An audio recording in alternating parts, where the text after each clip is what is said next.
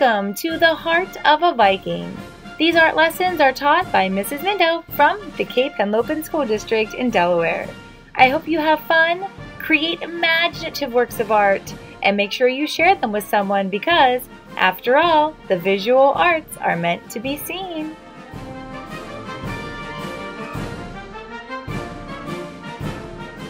Hi Cape artists, and welcome back to the Heart of a Viking. In our episodes this whole week we've been talking about patriotic symbols and colors and creating artwork that shows our American patriotism. So I hope you've enjoyed everything we've made so far. Today we're on to our last piece of artwork, and that's going to be a Statue of Liberty printmaking project. I'm excited to share with you all of the awesome information I've learned about the Statue of Liberty and the really cool printmaking project as well. There's also a little extra bonus crayon resist part to our project as well. So I'm excited to show all that to you. I hope you're excited to learn. Grab your art supplies, your thinking cap, your creativity, and I'll meet you over at your art creating space.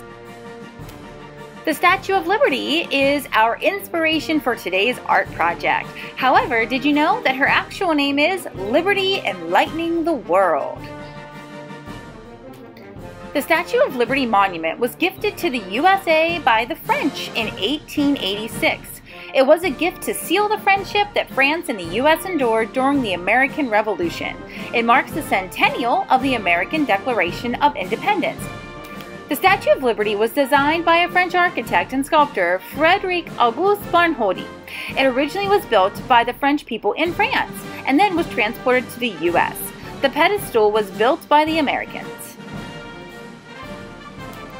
There are many different symbols on the Statue of Liberty which symbolize different things. For example, the torch symbolizes the light showing the path to liberty, and the tablet represents law establishment. What other symbols do you see, and can you find what they are symbolizing? The Statue of Liberty has some pretty impressive measurements. Can you see that from the bottom of her pedestal all the way to the top of her tallest torch flames that she's 305 feet tall and 6 inches? That's pretty incredible. What other measurements do you find impressive?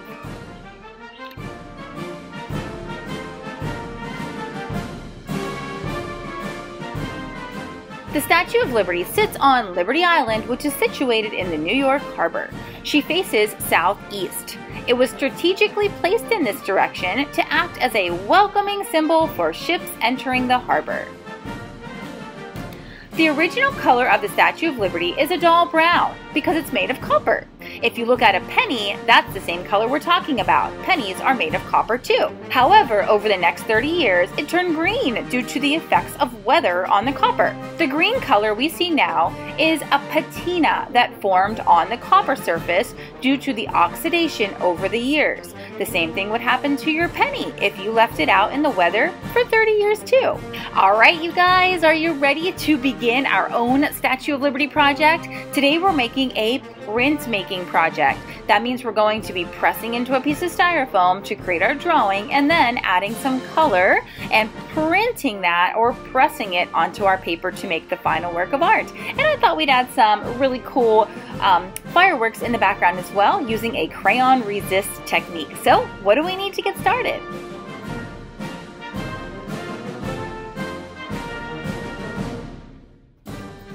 Alright Cape artists, we are ready to start our Statue of Liberty printmaking.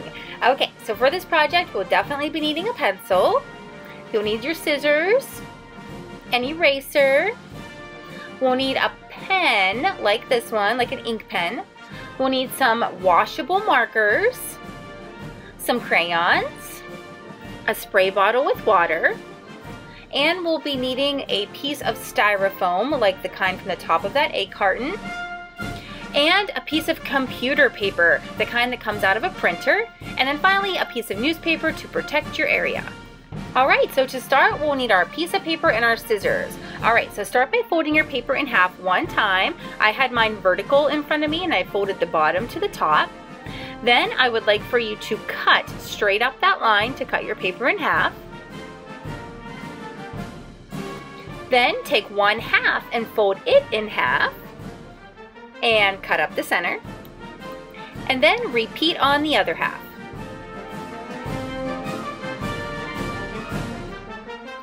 All right, and that will give you 4 equal pieces. Perfect. So to throw a little bit of math in here, we're going to be creating a portrait of the Statue of Liberty on 1/4, and then a set of fireworks on 3/4. So let's start with the Statue of Liberty on our first 1/4.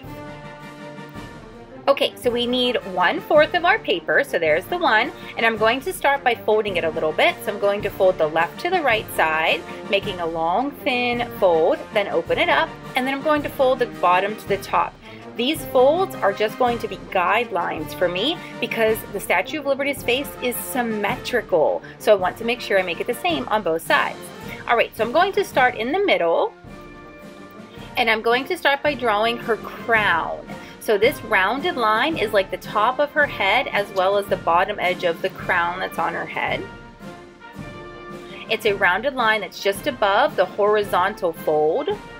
And now I'm going to make a letter U shape underneath of that, where half of the letter U is on the left side of the vertical fold and the other half of the U is on the right side. And I'm even going to double check to make sure that those two portions are even. Okay. Then I'm going to move to the top and I'm going to repeat this rounded line one more time.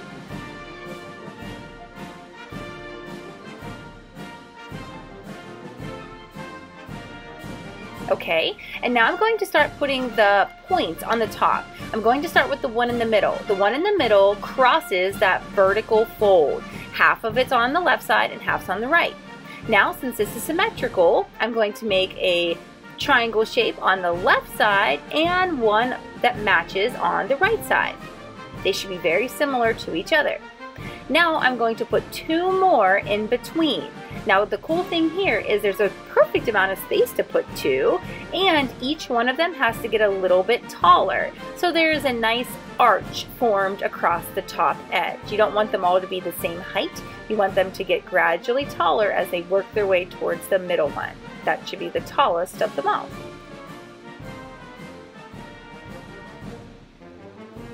Okay, so now right across the middle of this, I'm going to put some rectangles. These little rectangles are actually spaces in the crown of the Statue of Liberty. The first one in the center crosses the vertical fold, and then there's 2 on each side. And now down to the face. I'm going to go about halfway down, and I'm going to make her nose as just a little letter L shape for her little nose. Then on the left side, she'll get an eye, and the eye will look a lot like your eye and mine, rounded at the top and at the bottom, kind of lemon or football shaped, and then a matching one, of course, on the right side. And then don't forget to put the iris in the center. Next, I'll need her mouth. Half the mouth goes on the right side of that vertical fold, and the other half the mouth goes on the left side. Try to make them as similar as you can. And then a little curved line underneath her lips for the top of her chin. Now we're going to move on to her hair. Her hair is going to start as 2 little scoop lines across her forehead, and then a sort of diagonal-ish line that sort of zigzags its way down a little bit to the bottom edge of your paper. Go all the way to the bottom with her hair. And the only thing missing now is her neck, right in the center. Okay, that looks great, and that's done. Okay, so we're just going to push Lady Liberty off to the side for a second and work on the other pieces of paper, the 3/4 that are left. And I'm getting out 3 crayons here, a red, a white, and a blue, and I'm going to draw some fireworks. If you've never drawn fireworks before, we're basically just drawing the action lines that would represent what a firework might look like. So of course you can't see when I draw with white crayon, but with my red crayon, you can see that my lines are going from a center point and like shooting out from there. So let's try it again. There's my center point, and then my lines are shooting out. The idea here is not to make it even. Don't make things exactly the same. Be a little bit irregular about what you're doing, so it really looks like these are little explosions in the sky. Pretty colorful firework explosions, but pretty colorful explosions that are patriotic in color in the background. So I'm going to make a couple on each one of my 3/4 of the papers that are left.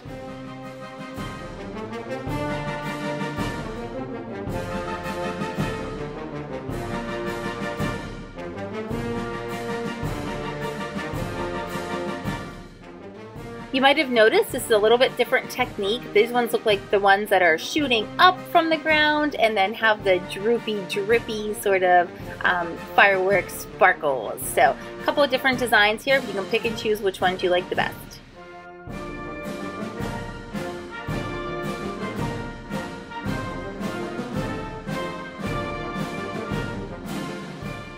Okay, take a minute to switch gears here. We're going to switch over from coloring and drawing to preparing our piece of styrofoam. So you'll need to put away your crayons, your pencil, all of that stuff that we were just using, and you'll need to get out your piece of styrofoam or your egg carton and some scissors.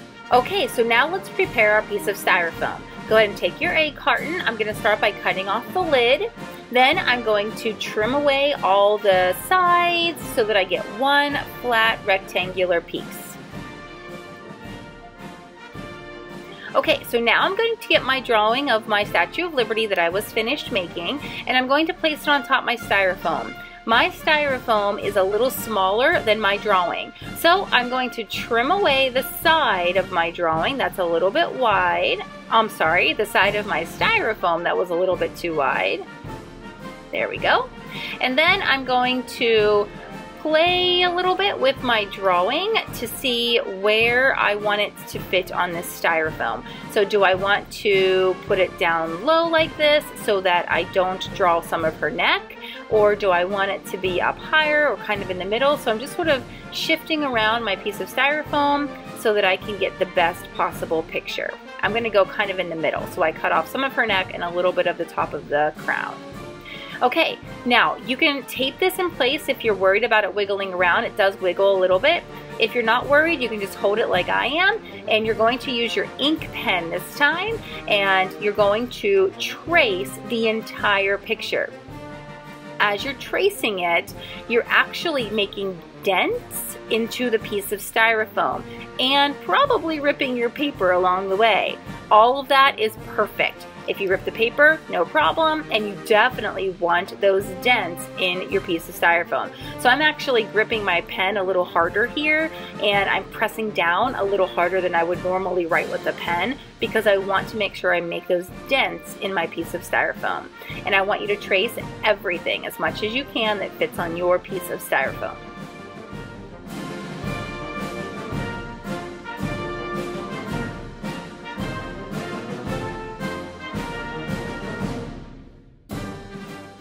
Okay, so now remove your piece of paper, set it to the side, and we're going to investigate our piece of styrofoam a little bit. So I want you now to use your pen once more, and I'd like for you to retrace those dented lines that we created using your pen. What this does is two things. One, it makes the dents deeper, and it makes them a little smoother, because sometimes tracing through the paper will make the lines a little jumbled. So by tracing again with your pen, you get a chance to smooth out those lines that you traced. So definitely do this step. Make sure you trace it with the pen.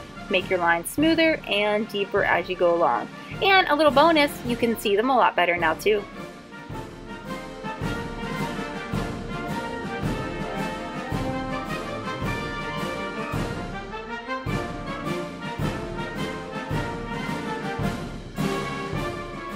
Alright, so switching gears a little bit. Let's reorganize our space. Let's put away all the cutting materials and coloring and even the pen, put that away. Now we need our piece of styrofoam with our Lady Liberty on it. We need some washable markers, probably 2 colors to get started. And we need our pictures that have the fireworks on them. Okay, so we're about to start coloring on the piece of styrofoam.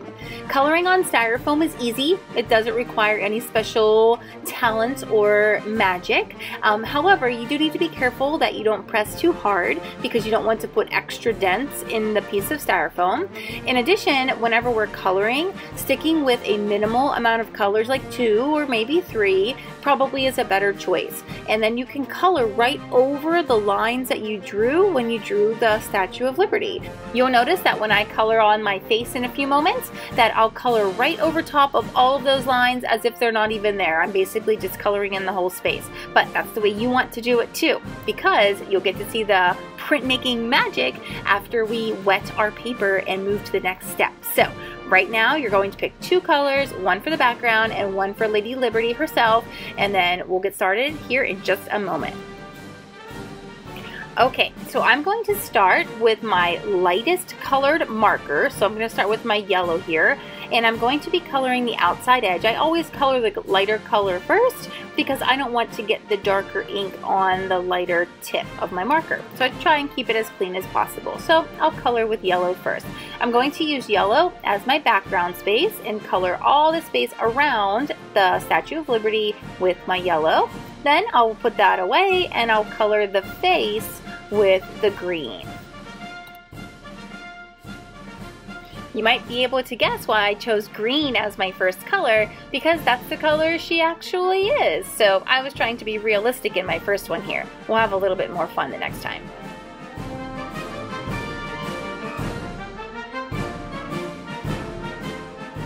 Okay, so now you're going to put away those markers and we're going to just set Lady Liberty off to the side for a second as we pick which one of our firework pictures we want to start with. I'm going to start with this one, and I'm going to start by wetting the paper.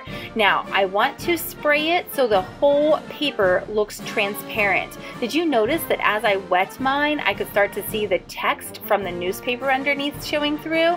That's what we want. We don't want any puddles though. So that's why I flip mine over sometimes and press it onto the newspaper. I allow the newspaper to suck out some of that extra water. Now I'm going to pick up my piece of styrofoam, flip it over, and when I get it lined up, notice I adjusted mine. When you get yours lined up where you want it, press down, and don't take a shortcut here. Press it for a while. Take your time. Make sure you press the center, the corners, press it down. There's no such thing as pressing it too long. So when you finally think that you've pressed the whole thing, you're very slowly and carefully going to pick it up off of your piece of paper, and we're going to see our very first print of Lady Liberty. All right, Lady Liberty is showing us all the beauty that printmaking can offer. So printmaking is an imperfect art technique. So if there are some places where the marker isn't quite as dark, or like in my eyes, I don't see her irises, that's okay. Printmaking is a little bit imperfect and you just need to accept it and move on. In addition to that, did you notice that all the lines that I had drawn with black ink in the first place when I first traced her on the styrofoam are now white? That's because I dented them in and they were protected from getting any of the marker on them. So yours should look the same way. If you're noticing that you can't see bright white lines on your print where we had drawn Lady Liberty, you might not have pressed deep enough into the styrofoam. But guess what? Good news! Just grab your pen and trace her again, pressing a little bit harder, and you can solve that problem really easily. So let's move on and make another one. Okay, so now we just need to repeat 2 more times. So I'm going to take this Lady Liberty and put her off to the side a little bit so she can dry. And I'm going to take my piece of styrofoam, choose 2 more markers. I don't even need to wash it off in between. I can just choose 2 more markers. I'm going to pick another light color. I'm going to choose orange as my next light color. And I'll pick something a little bit darker for the Lady Liberty's face. I'm going to go unrealistic this time and go with purple. And I'm just repeating these same steps.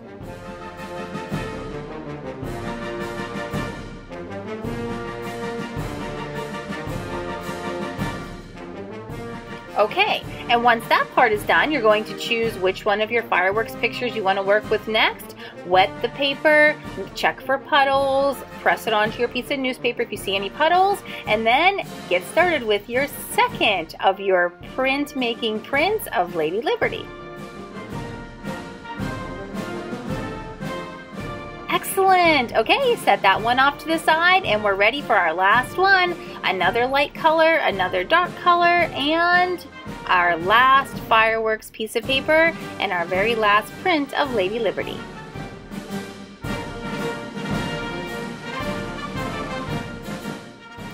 Now, as I wet my paper here, I realized this side of my newspaper is too wet to absorb any of that extra puddles. So I decided to move my piece of styrofoam and use the drier side of the newspaper.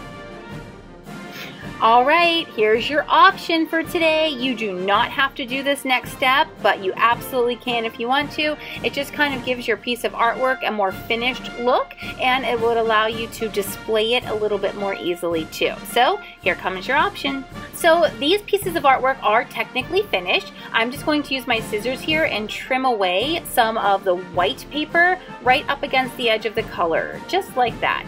And I'm going to be repeating that on all of them. Afterwards, technically they are finished. However, if you want to go one step further, and if you have an extra piece of colored paper laying around, then you might want to frame these. So to frame them, I would need one extra colored piece of paper and a glue stick. So if you want to do that, you absolutely can. You can join me here. We'll be doing that in just a second once I get all these trimmed up. Alright, so if you're joining me for the optional framing, you'll need a colored piece of paper. I'm going to go with black and a glue stick. So the first thing I'm going to do is I'm just going to play with my Statue of Liberties and my piece of paper and just see where and how they look best. I'll put my paper vertical, I will change the direction of these, I'll turn my paper sideways to be horizontal. So I'll just play with it for a while and see which way looks best, and then just glue them down as you would anything else.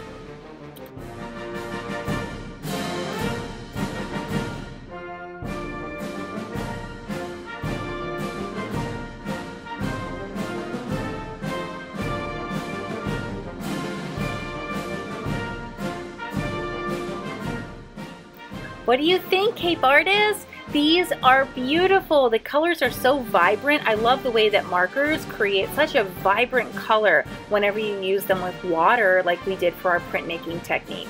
So I hope you had a great time making these Statue of Liberty prints. I think it's really cool the way the crayon resists the wet marker whenever we are printing, and I can still see the fireworks even though there are some beautiful bright colors over top of them.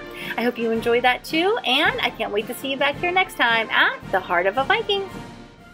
HOB artists, don't forget to hop on over to Artsonia to upload a photograph of your piece of artwork to your art portfolio. I can't wait to see it.